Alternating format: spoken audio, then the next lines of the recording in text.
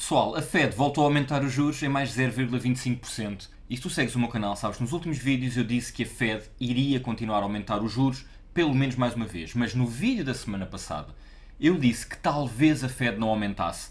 E na realidade eu estava até com alguma esperança que não o fizesse, apesar de os dados serem um bocado contraditórios. E porquê? Porque por um lado tínhamos alguns bancos em que as coisas não estão claramente a correr bem, e esta semana houve mais um com graves problemas. Por outro lado, os dados de consumo, de desemprego, de inflação e por aí fora indicavam que a Fed tinha que continuar a aumentar. Pessoal, bora lá analisar isto muito rápido, já sabem, isto não é um aconselhamento financeiro, espero que esteja tudo bem convosco. Os meus links em baixo para o Instagram, para o TikTok, sigam-me lá. E então, bora lá analisar isto. A maior subida da história da Fed em tão pouco tempo. Em cerca de 15 meses, a Fed foi do 0 aos 5,25. É uma subida verdadeiramente astronómica e que para os bancos é um grande problema, porque nenhum banco tem capacidade de responder e de manipular os seus ativos todos perante algo a crescer tão depressa como foi isto. Normalmente nós precisamos de 2 anos, 3 anos para isto subir tanto.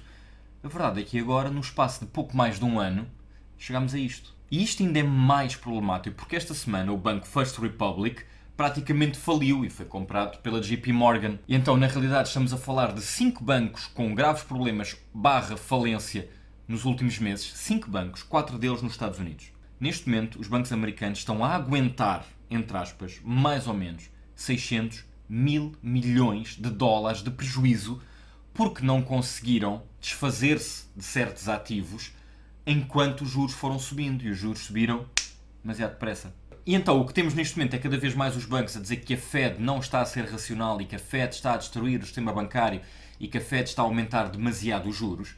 Por outro lado, temos a Fed a dizer que qualquer banco que tenha feito uma boa gestão económica ou financeira dos seus ativos não vai ter problemas. E a verdade é que temos, ao que parece, bancos que estão relativamente bem e temos outros que já faliram.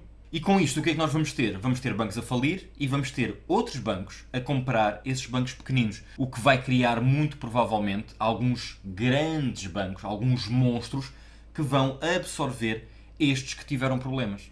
Mas, pessoal, olhemos para os dados para perceber se a Fed vai continuar a aumentar ou não, porque neste momento a pergunta é sempre esta. A cada reunião que passa, a nossa pergunta é sempre: ok, chegamos ao fim ou a Fed vai continuar a aumentar? Eu tenho dito aqui N vezes que os 5%, 5,25% era para mim o máximo. Eu não acredito que a Fed chegue aos 5,5%. E o relatório deles deu-me alguma esperança. Olhemos para dados. Os americanos estão a poupar muito pouco. O que não quer dizer que estejam a passar muitas dificuldades. A questão é que o consumo também não está a baixar o suficiente. Então, aquilo que os dados demonstram é algo que nunca aconteceu desta forma, que é: as pessoas estão a ter mais dificuldade a pagar, as pessoas têm menos poder de compra, mas as pessoas não se estão a retrair tanto, não estão a tentar poupar tanto, por comparação com antigamente noutras situações parecidas. Estão a continuar a consumir em vez de tentarem poupar mais. Isto é generalidade. Claro que há pessoas que estão a passar dificuldades nos Estados Unidos, em Portugal, no Brasil, na Europa, onde for, estão a passar dificuldades.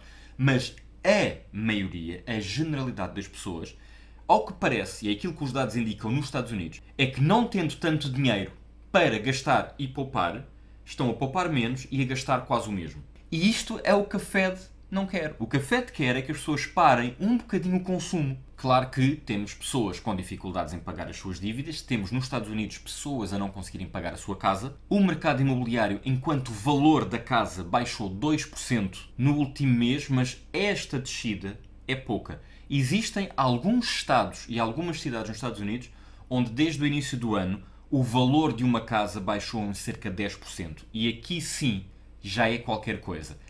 Para aquilo que a Fed procura, provavelmente fazia sentido que fosse mais ainda. Para aquilo que a Fed procura, este cenário não é muito mau. O cenário que é mau é que as pessoas continuam a consumir e não estão a poupar tanto. E o único sítio onde se está realmente a notar que as pessoas, ok, não estão a comprar tanto, é exatamente nas casas. Por comparação com o ano passado, nesta altura, compram-se menos 20% de casas nos Estados Unidos. Ok? Isto é interessante porque está-se a comprar menos 20% das casas, mas as casas continuam quase a não descer de preço. E porquê? Porque há muita gente que não está a vender as suas casas, então está a preferir fazer um esforço adicional para conseguir pagar, em vez de tentar vender. E porquê?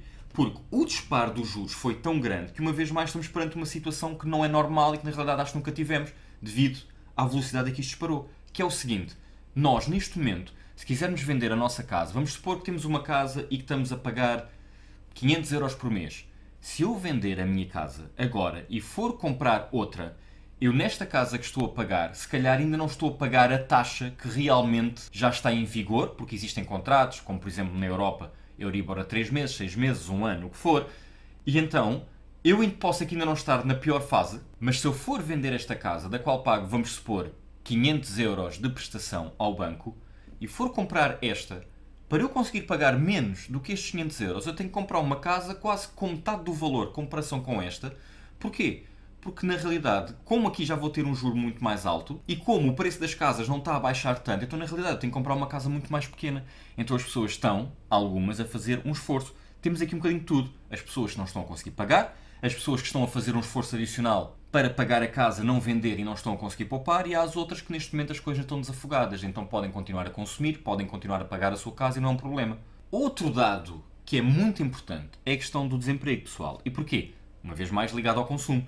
Enquanto nós estivermos a consumir, as fábricas, as lojas, os produtores vão continuar a vender. Se continuam a vender, precisam de produzir. Se precisam de produzir, precisam de emprego. Precisam de trabalhadores. Havendo trabalhadores, há mais emprego. Havendo mais emprego, as pessoas que estão empregadas vão consumir. Então temos um bom efeito dominó que é excelente para a economia. É isto que a economia quer. No entanto, a Fed queria que isto travasse um bocadinho. E com o desemprego a aumentar, teríamos os juros a começar a descer.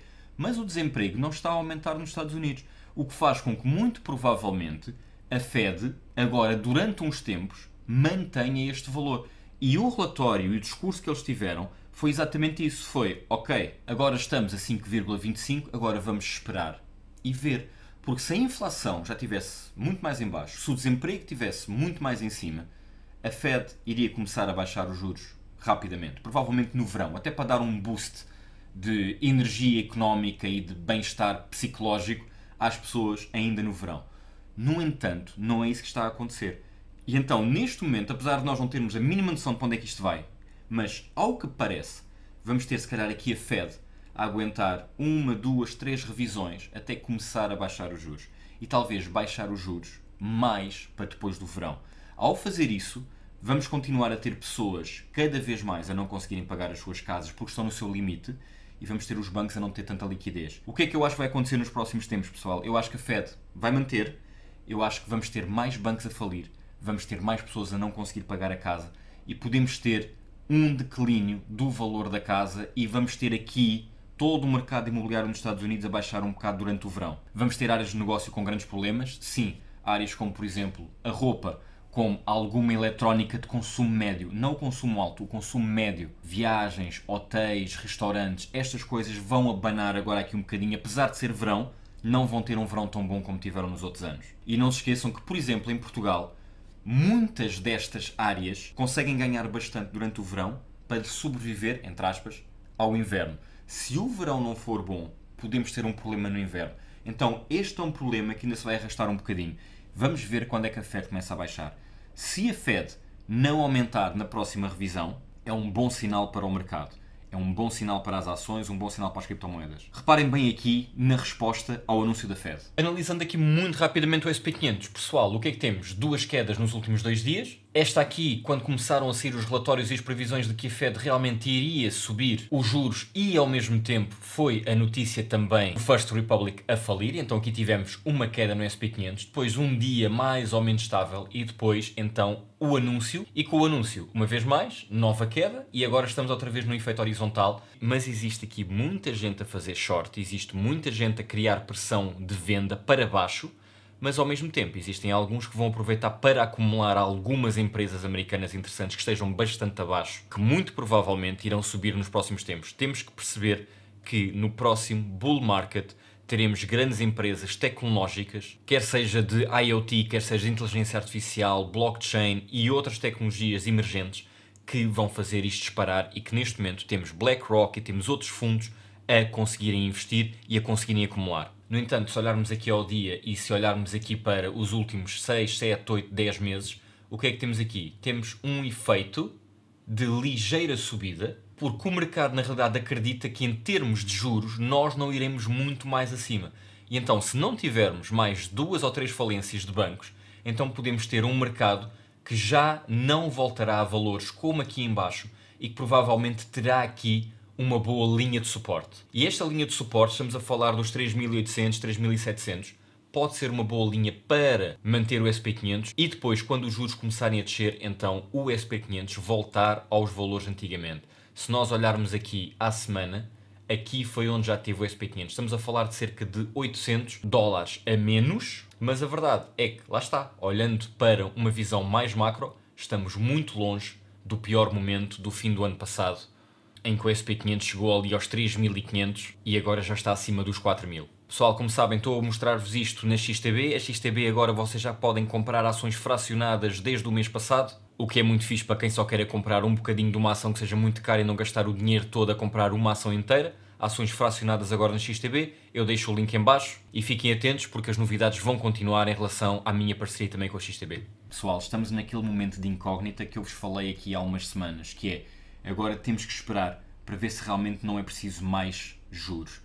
E se não for preciso, e se isto começar a baixar, vai ser muito bom para os mercados e as pessoas vão começar a conseguir respirar um bocadinho e também vamos ter, obviamente, muita gente a tentar renegociar os seus contratos, os seus créditos à habitação, essas coisas, a ver se conseguimos ter um fim de ano com isto a subir e eu acredito que é possível. Não se esqueçam só de uma coisa, os Estados Unidos já está com os juros acima dos 5%, na Europa estamos bastante longe disso e nós vamos demorar um bocadinho mais do que os Estados Unidos a recuperar e a economia europeia vai demorar um bocadinho mais. Fiquem atentos, tenham calma.